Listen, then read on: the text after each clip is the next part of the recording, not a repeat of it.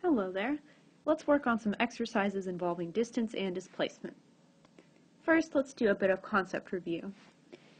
Do you recall which quantity, distance or displacement, is a vector? If you said displacement, you're right. Do you remember which quantity must be specified using a number and a unit? That's a bit of a trick question. Both distance and displacement require a number and a unit. Do you remember which quantity is a scalar? That would be distance. Do you remember which quantity requires a direction? That would be displacement because it's a vector. Displacement requires both magnitudes, the number, and direction. Now let's do a simple problem. Our T-Rex friend is hanging out at position 3. Then he takes a stroll to position 5. Then he walks back to position 2. Can you calculate his distance? Remember to break it down into 2 legs of his journey. Why don't you pause the video and think about it for a minute? Alright, let's talk about the distance our T-Rex travels. When he moves from 3 to 5, he travels 2 units because final position 5 minus initial position 3 is 2. Then he travels from 5 to 2. So his initial position is 5 and his final position is 2. 2 minus 5 is negative 3. But since this is distance, we don't need to worry about the sign. Let's add up the 2 legs of his journey. 2 plus 3 is 5. So he travels a total of 5 units. Now can you calculate our T-Rex's displacement?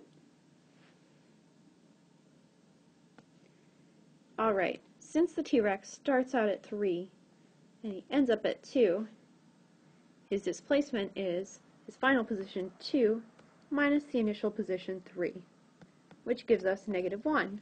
Here the negative means that he traveled in the left direction. So our answer is 1 unit to the left. Alright, let's move on to something a little bit trickier. Here we've got a T-Rex on a grid.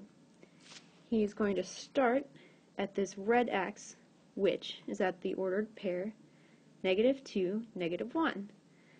Then he moves up to this green X, which is at the position negative 2, 1. Then he moves to the right to the position 2, 1. Then he moves down until he reaches the x-axis. He ends up at the position 0, 2, 0. 2, 0. Can you calculate the distance he travels? I'll give you a second to think about it.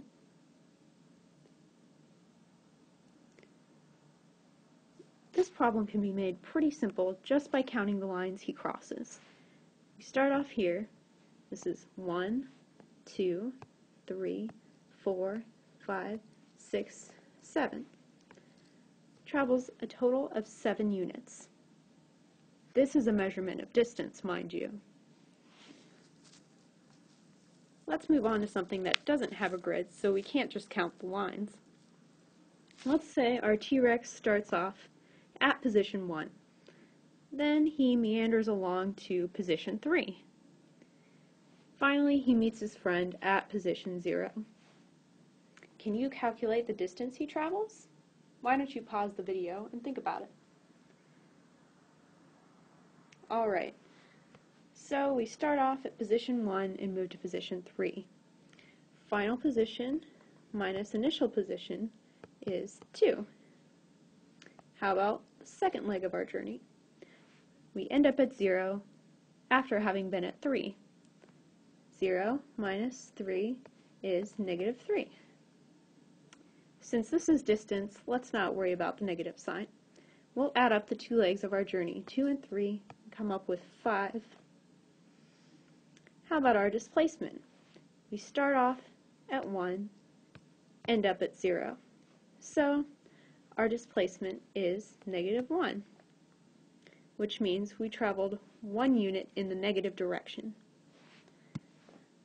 This concludes our unit on position and displacement and distance. Yay!